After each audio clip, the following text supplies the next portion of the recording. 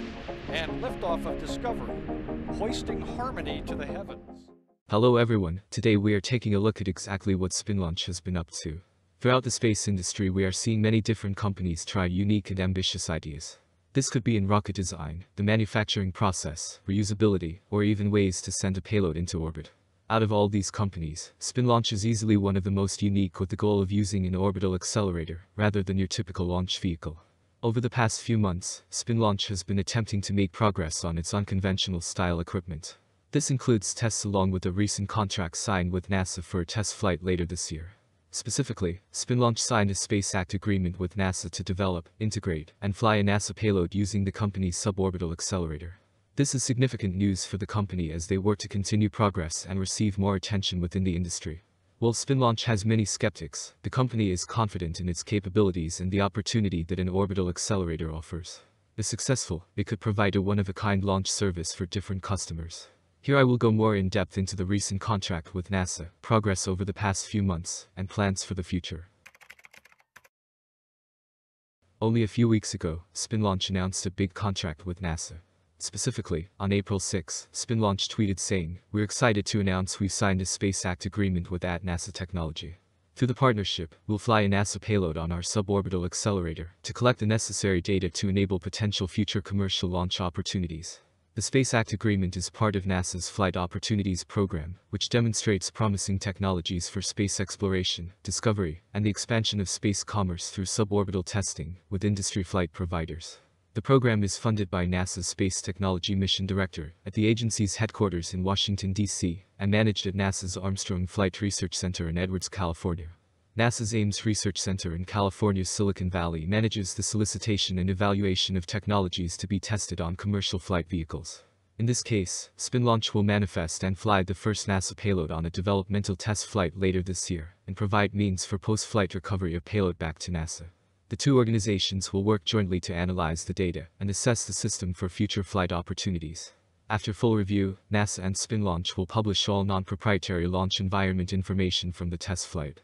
Jonathan Yanni, founder and CEO of SpinLaunch, mentioned that SpinLaunch is offering a unique suborbital flight and high-speed testing service, and the recent launch agreement with NASA marks a key inflection point as SpinLaunch shifts focus from technology development to commercial offerings.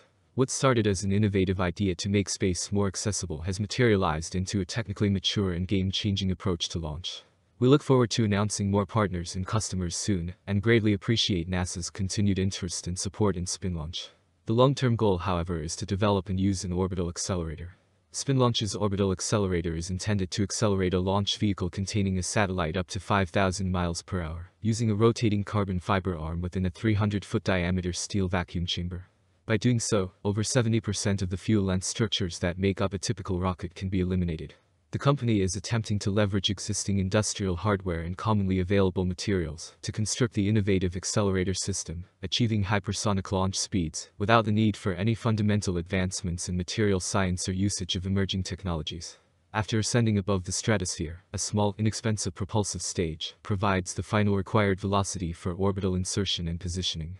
Through this unique approach, SpinLaunch is providing a fundamentally new way to access space. Besides the recent contract with NASA, SpinLaunch has been busy continuing to test and develop various technology and equipment. Only a few weeks ago, SpinLaunch completed the 7th suborbital test flight using the suborbital accelerator. Specifically, on April 18 they tweeted saying, "Get an inside look at how we conduct a typical flight test on our suborbital accelerator, located at Spaceport, New Mexico. Learn more about how this 33-meter mass accelerator comes online, spins up, and sends a launch vehicle 30,000 feet into the atmosphere." This tweet included a video that highlighted the test and some of the progress the company had made. They pointed out that on this most recent test they launched at 1,200 miles per hour, which makes it the fastest launch ever on that specific suborbital system. SpinLaunch has been doing these tests quite frequently, considering the first test was around 5 months ago in October.